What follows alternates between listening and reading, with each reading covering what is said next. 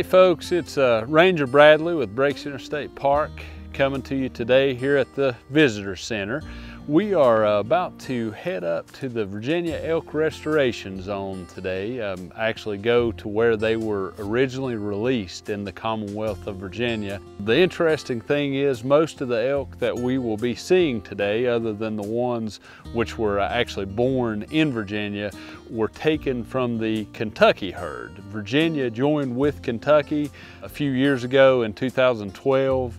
Kentucky started their effort much earlier than that, but Virginia recently joined with Kentucky to try to repopulate elk in the Appalachian Mountains. So should be a good day to see some elk. It's in the early spring, a little cooler today, so hopefully we can see some up and moving around.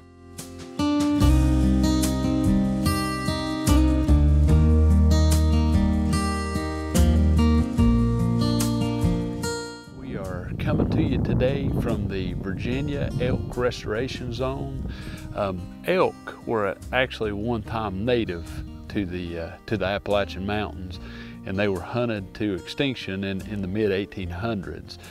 Virginia has recently joined with eastern states like Kentucky, Pennsylvania, North Carolina, Tennessee, and multiple others to try to reestablish an elk herd in the Appalachian Mountains. And so what you see behind me here on the hillside up in the tree line are part of that restoration effort. This is the Virginia herd, which is now starting to blend with the Kentucky herd in an effort to reestablish populations of this majestic animal throughout the Appalachian Mountains. We do tours in the spring to coincide with calving season, and folks that come on our tours actually have a good opportunity to find shed antlers. And then also we do tours in the fall to coincide with the rut or the elk mating season, and people that come on those tours in August, September, and October are normally greeted with getting to see fights between bull elk. They get to hear the bull elk bugling, which is a really majestic sound if you've never heard it, and get to see a lot of activity that is just not present during our spring tours.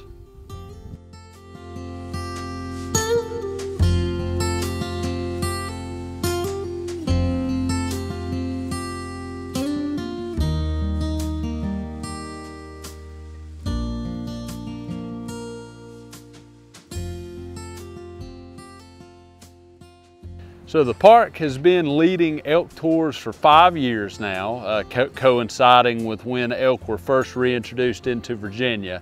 We have a 100% success rate on all of our tours. So if you'd be interested in a tour with one of our guides to the Virginia Elk Restoration Zone and certain areas in Kentucky as well, then you can actually book either a spring or a fall tour at our website at breakspark.com.